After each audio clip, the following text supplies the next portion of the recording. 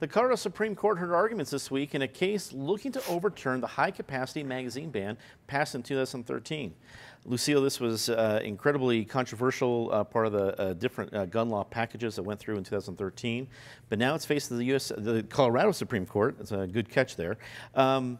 What do you expect to see as a decision once one is made after all these arguments?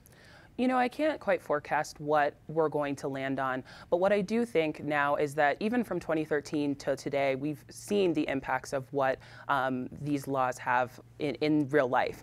When we're not being forward-thinking about the ways that we want our societies to be, whether or not we want children to be safe when they go out into the world, and the rest of us as well. So to me, it seems regressive to try and repeal something that was done in earnest to really protect people.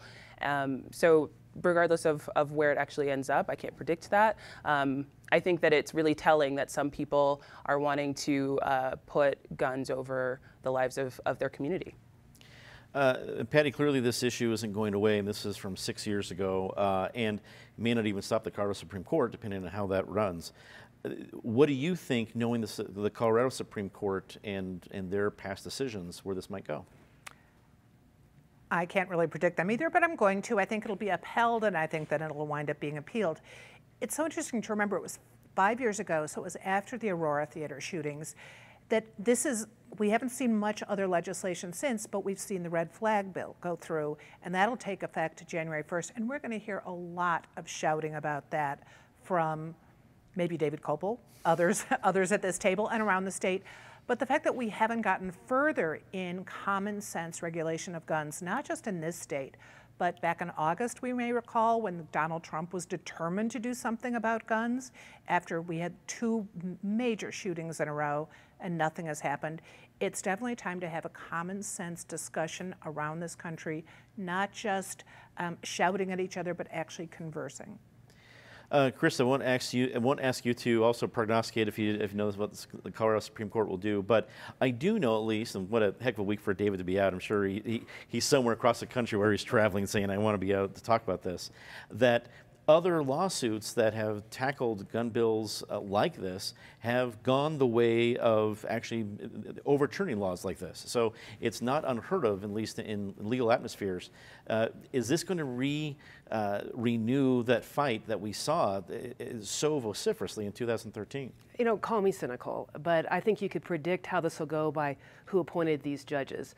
Look at that list and you can see that which way it'll go. My guess is that it'll go against the guns. And here's the deal. There is no evidence that these kinds of laws actually reduce gun violence. And that's simply because guns don't kill people, people kill people. I know it's an old statement that gets thrown around, but we could have a pile of magazines on this table and nothing would happen.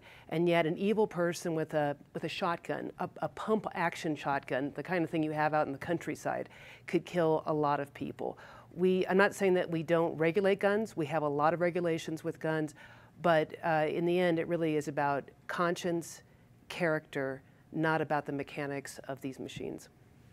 Joe, with your role as a state lawmaker, you know this intimately. What do you think about the case going to the Supreme Court, the Colorado Supreme Court, and what might be the reaction from the current legislature? Yeah, so that was my first year as a legislator, 2013, when we dealt with all the gun safety legislation. Prior to our election in 2012, we had the Aurora shooting, and one of the days that we were in baby legislator training, we were sitting on the House floor, and we were receiving our training from a Republican lawmaker on how to make motions and what have you. Sandy Hook started to happen, and we literally stopped our training to watch it unfold. So this was a big issue for us as we contemplated the legislation, and we fought very hard for it. And we made sure that it was rationally related to situations happening that we have to correct, that we have to address, and also that the legislation was reasonable. So I think that the Supreme Court is going to uphold our passage of the legislation and Governor Hickenlooper's signature on that legislation.